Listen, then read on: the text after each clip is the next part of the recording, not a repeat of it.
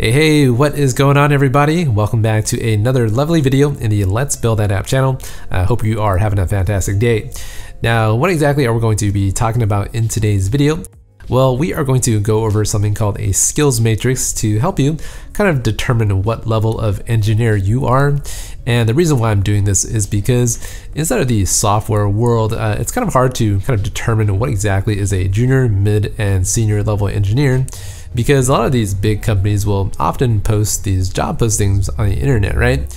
And what they define as a senior level engineer seems to be very inconsistent. So it's always very hard to kind of track down exactly what people mean when they are referring to these different tiers of engineering.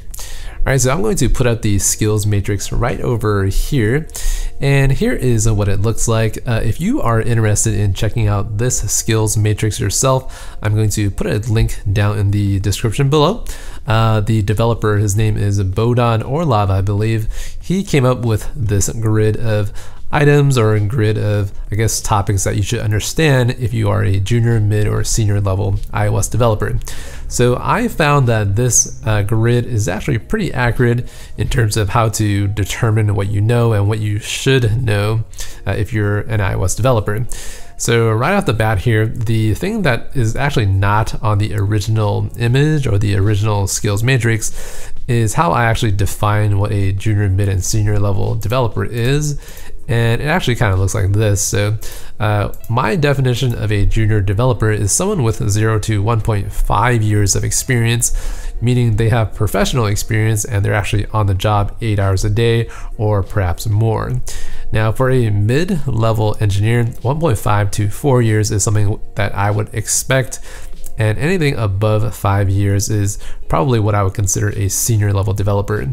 So for example, if you are an architect or an iOS lead developer, you probably fit into this bucket all the way on the right side. And so hopefully this is what I fall into as well. But here's a little secret. I've already looked at this grid a little bit earlier, and there are a ton of different items inside of the senior column that even I am not fully experienced with. And as a matter of fact, even in the middle tier, there are some things that I don't know about. All right, so with that being said, hopefully by the end of today's video, you are going to also understand how to kind of determine what level of engineer you are. And I'm just going to go over the junior column in today's video, and maybe in a future video, I'll cover what's on the right side as well. All right, so make sure you understand how to do all of the stuff in this column, and you should be good to go in terms of working as a full-time software iOS developer. Okay, so starting up at the very top, we have the ability of a junior developer, and he should, or I guess he or she should be able to make a news app talking to a JSON API. So this is very, very simple, and every iOS developer should know how to do this without thinking about it too much. All right, so code integration, we have uses Git to move code around. As a software developer, we almost always use Git, so make sure to understand how GitHub works, and you should be good to go there.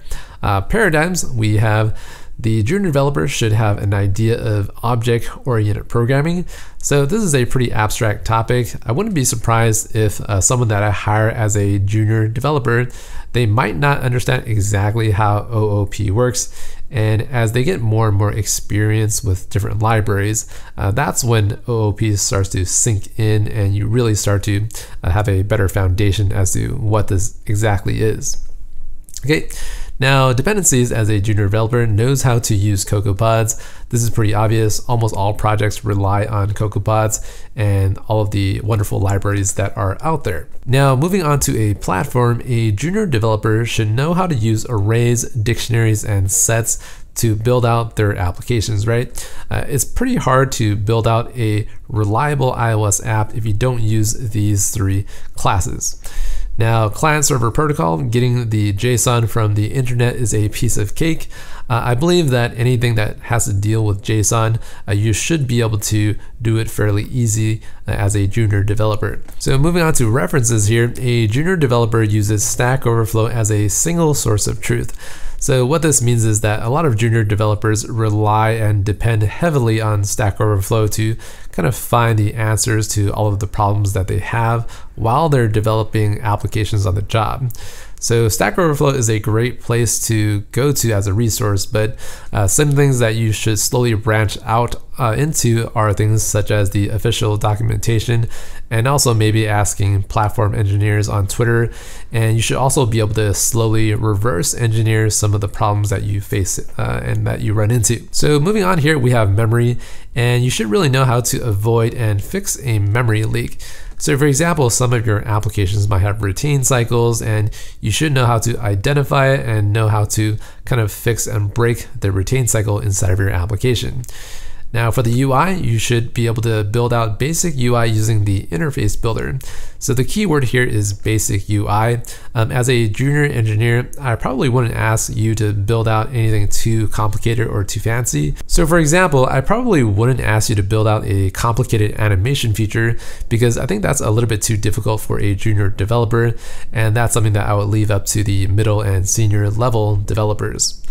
Now, in terms of multi-threading, you should know what a async after function call is, and synchronizing all of the things. So personally, I really have not used async after at all inside of my iOS applications. Synchronize is something that deals with multi-threading and how you can share resources among different threads inside of your app. And as a junior developer, I don't think this is too important, but you should slowly start to understand this more and more as you become more experienced. So for a junior developer's attitude, they should expect others to teach and guide during their development. So this is something that I do agree with a lot. As a junior level developer, or even if you're just an intern, you should really seek guidance from the senior level developers inside of your software organization. They probably have the most amount of knowledge, and they can determine what the best practices are for the company, and they are probably the ones that determine what the best coding conventions are. So moving on to the design patterns, you should understand delegation, target action, and MVC idea. Now, MVC is pretty common, and this is probably the first framework that we come across whenever we start out as iOS developers, right? Delegation is something that starts to come into play as we build out a lot of components for our application. Target action, I don't know exactly what this means, but I use this a lot, I guess, in action handlers for buttons. So these are three topics that you'll get a lot better at as you progress as a iOS developer. Now, the last item on this grid over here is the product quality. And as a junior developer, you should test whether or not your app works on your phone. And this is something that I don't agree with 100%. I feel like even as a junior level developer, you should understand that your application should work for all of the current available simulators inside of Xcode. You should definitely test on your own phone. And what's more important is that if you're really working at a software company, they are going to provide you with a slew of different devices for you to test on. So when I say device, I mean a physical iPhone or a physical iPad. And testing on all of those devices is something that's very, very important. So whenever you have your application built out, you should test out your new feature on each one of these devices so that you are for certain that they fit on all of the screens perfectly. Whew, oh boy. So that's going to wrap it up for today's video on how to determine if you are a junior, mid-level, or a senior level engineer.